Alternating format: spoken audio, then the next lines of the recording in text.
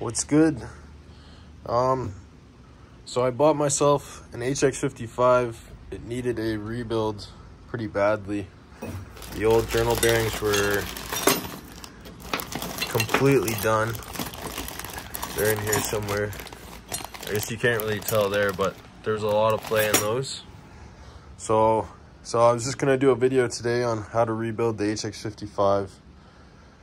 It'll apply for the HX50 and the HX52. And just like the HX35, it's a journal bearing. That's the kit you'll need. It's a journal bearing turbo, so basically all journal bearing turbos, the rebuild process is the same. And for any of you that don't know, with the HX55, 50, 52, a lot of the parts are interchangeable. So the 52 that's on my truck, I'm gonna replace it with this, the 55 front compressor housing. That'll allow me to run a 67 millimeter comp wheel. I ordered a new one. This one's a little messed up. And I will show a picture of this. This was messed up before too. You can see there is some little divots there. But it was much worse before. I gave it a little sand with an 1000 grit and then 2000. So yeah, let's get into this. I already have it all apart. So any of you wanting to watch the video or learn how to do it, you can just watch this in like reverse, I guess. So when you're at the stage where I am, which means all the journal bearings are out and the snap rings, you're gonna take your new snap ring from the kit and it's gonna go in the bottom groove down there.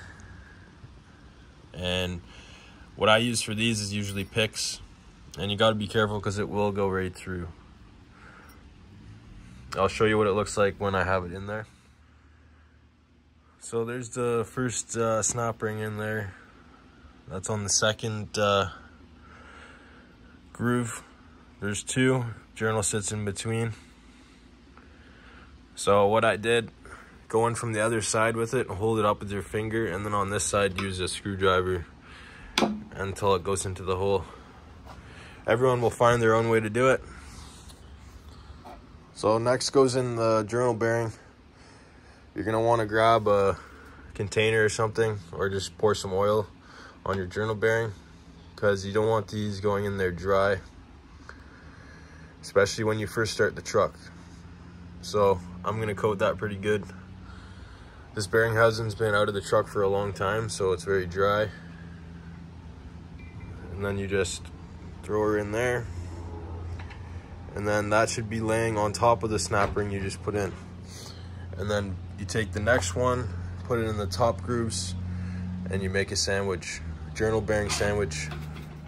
So sandwich has been completed. The top snap ring, much easier to get in there. Obviously stay as clean as possible when you're doing this. So now we flip the whole turbo over. I have stuff in here because I had it out for a while. And then you do the same on this side, journal bearing sandwich. Make sure you coat it in oil.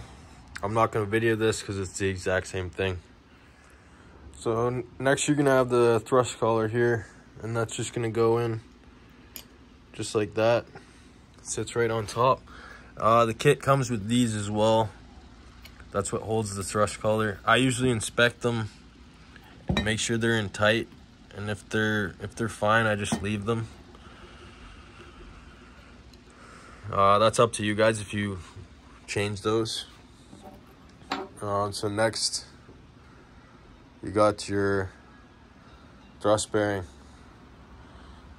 And obviously, you're gonna have this side facing down over top of this hole, and then these two holes here line up with the pegs or whatever they're called there.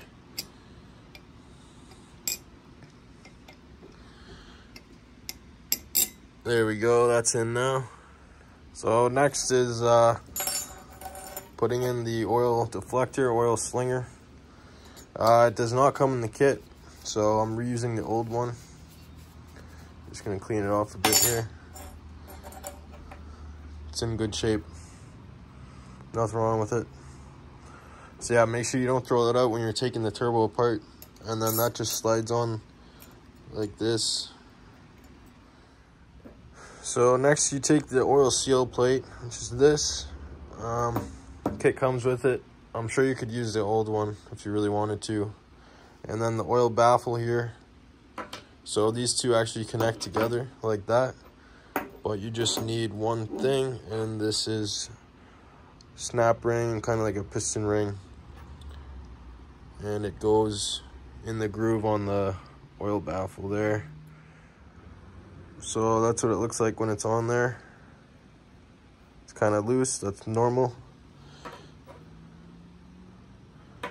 And then you go like this, put those together, and then pretty sure they snap together once you press them in.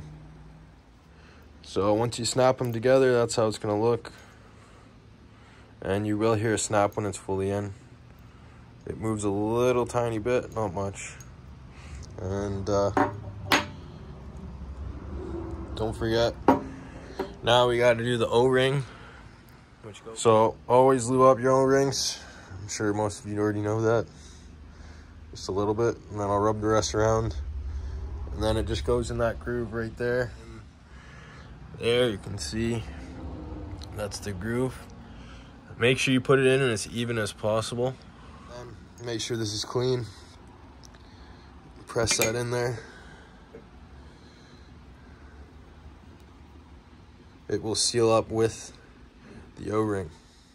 So when it's fully seated, that's what it should look like. It should be almost flush with that material right there. And then you take the snap ring that comes in the kit,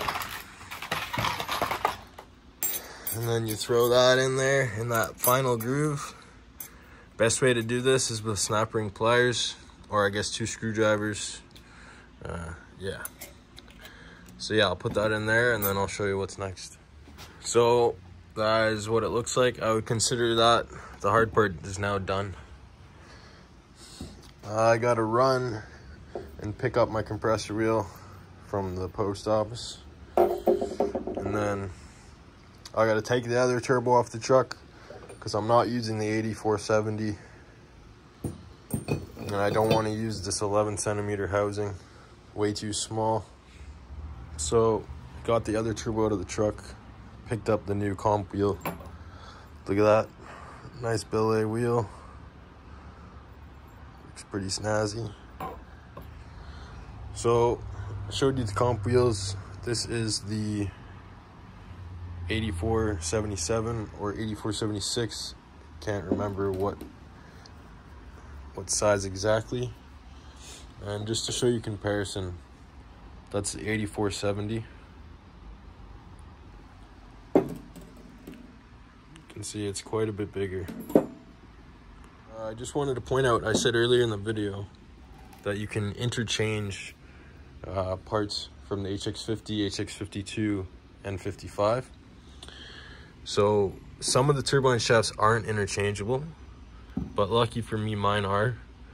So what you're looking for is they come with single grooves, double grooves, and then single grooves where 2 go into, I believe.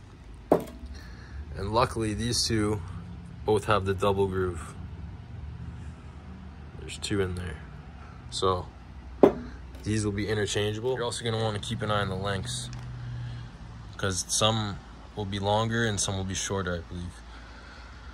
So these are completely interchangeable, the 8470 and the 8477, because they have that and it's the same length. And obviously diameter here is the same. So I'm gonna clean this up real good, and then I'm gonna show you the last 2 things from the kit. So I got those rings out. You're gonna wanna clean it the best you can, the whole thing. Brake clean, or if you don't have brake clean, just use some penetrating oil. Try to get most of the dirt out.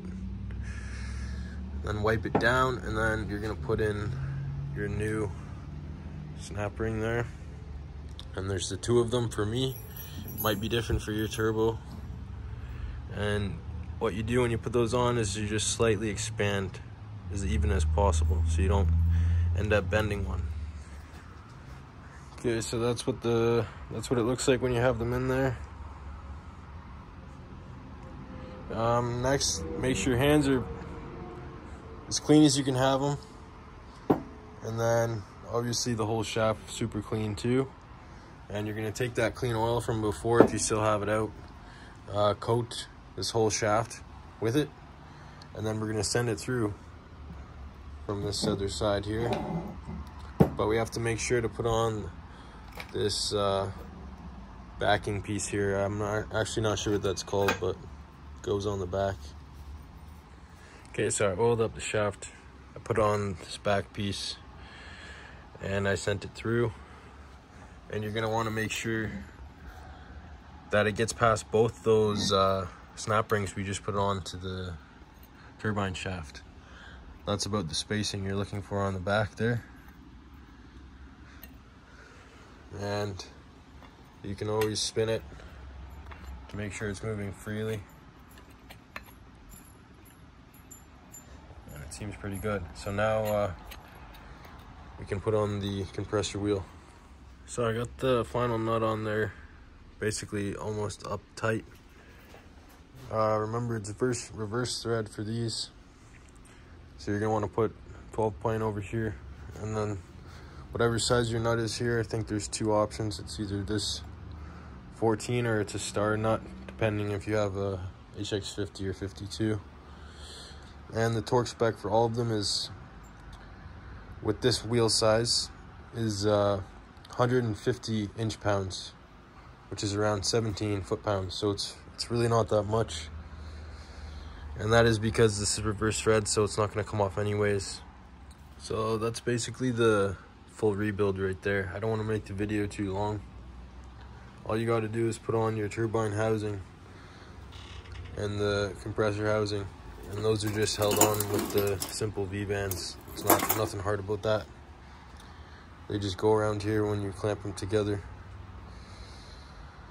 So yeah, I might add a video or a little clip at the end of this video to show you the truck running with the new compressor wheel, or I'll make it a separate video. But anyways, thanks for watching. Hopefully that helps.